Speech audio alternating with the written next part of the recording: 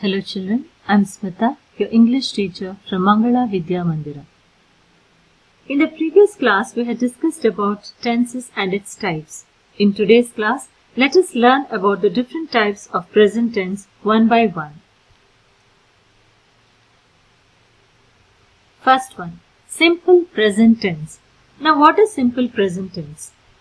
Simple present tense refers to the habits or the actions that we keep repeating or something that often happens. It also denotes the universal truths. Let's take a look at the habits or repeated actions. First, he brushes his teeth every day.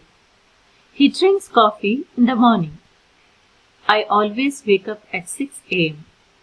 She writes a letter to her mother. All these examples denotes the actions that we regularly do and hence has become a habit. Now, simple present tense also includes the general truths. For example, the earth revolves round the sun. The sun rises in the east. The ice melts when heated.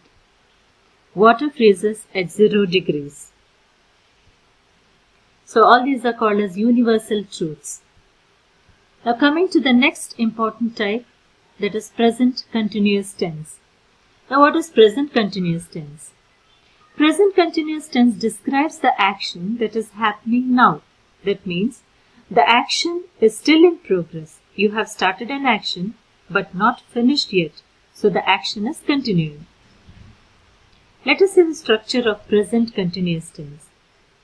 We have the subject plus be form of the verb plus verb in ing form, which we call it as present participle, plus rest of the sentence.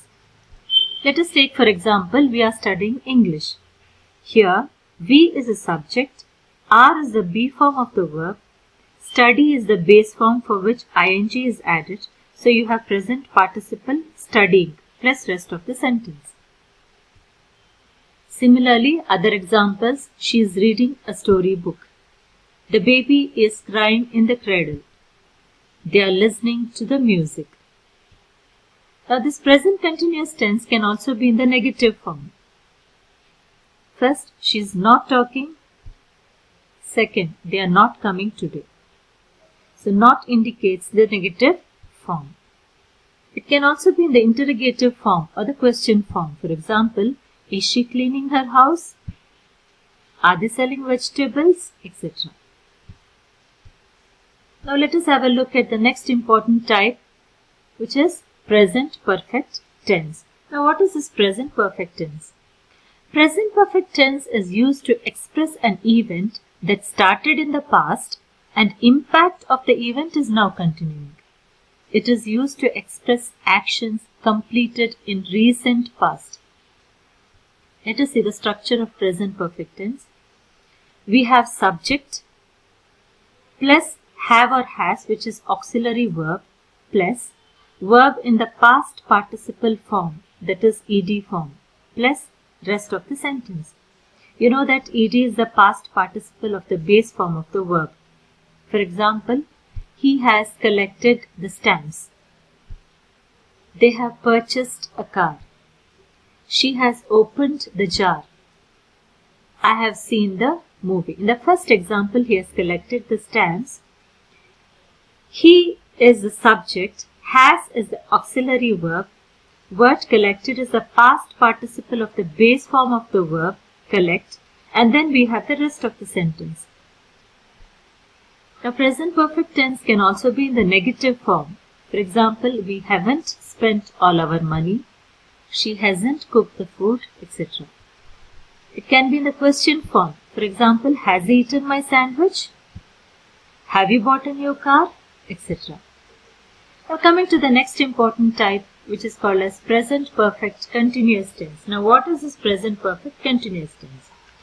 Present perfect continuous tense shows that something that started in the past is continuing at the present. Look at the structure of the present perfect continuous tense. We have the subject plus usage of auxiliaries, that is has or have, plus been, plus verb in ing form, that is present participle of the main verb, plus rest of the sentence. Take for example, he has been playing tennis. He is the subject, has is the auxiliary verb, and then there is usage of been plus adding ing to the base form play, so playing, plus rest of the sentence. Next example, she has been singing a song. They have been listening to the teacher. I have been talking to my mother. Now all these examples shows that action has started in the past and is continuing at the present.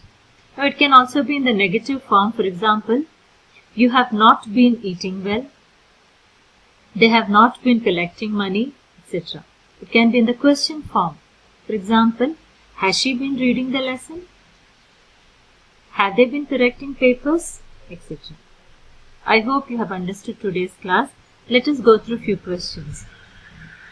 Now this is for your home assignment. The first question, how is simple present tense different from present continuous tense? What is present perfect tense? Give 2 examples of present perfect continuous tense. What is the structure of present continuous tense? Give 2 examples of simple present tense. Now answer them in your book and send it through WhatsApp. Thank you, children.